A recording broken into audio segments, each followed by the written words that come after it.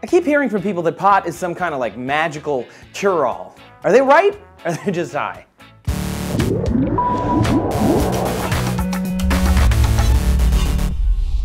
Hey everybody, Trace here for D-News. Some of you out there undoubtedly smoke the ganj because we read our comments, so we kind of know this. So just to start this out on the right foot here, marijuana does a lot of things, but preventing cancer is not one of them. With regard to breast and brain cancer, certain compounds in the plant can stop or lessen the spread of the cells of the disease, but preventing cancer? Nah, man. The cannabis plant has been used since ancient times for rituals, rope making, and medical treatments for dozens of things, from cholera, epilepsy, sexual dysfunction, vomiting, insomnia, bronchitis, asthma, whooping cough. When it comes to marijuana as medicine, we're really talking about those compounds inside the plant, mainly cannabinoids and THC.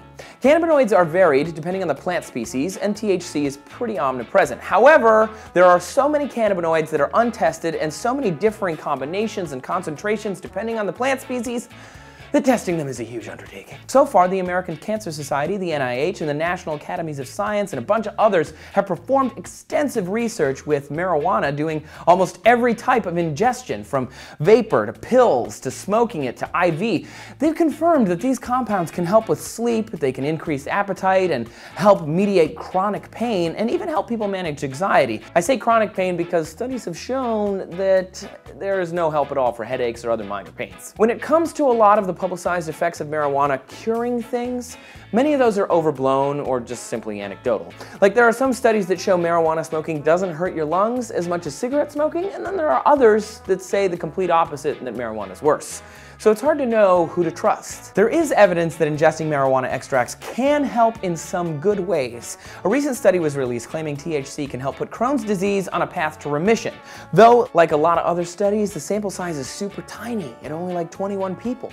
So you can't generalize that to a population. Another new study shows that marijuana can actually help relieve the pain of social exclusion, helping people manage the emotional pain of loneliness. However, it's not really treating the underlying condition, it's just treating the effects of that condition. While it's tough to say scientifically that marijuana as a whole can or cannot do something, cannabinoids are already being used in some prescription drugs. With many believing legalization is on the horizon, it's more important than ever to keep testing these compounds' effects. But without larger sample sizes, the American Cancer Society admits it's hard to know anything for certain. How are you on legalization? Are you for it? Are you against it? Are there conditions that we should have legalization, or are we just for all weed all the time?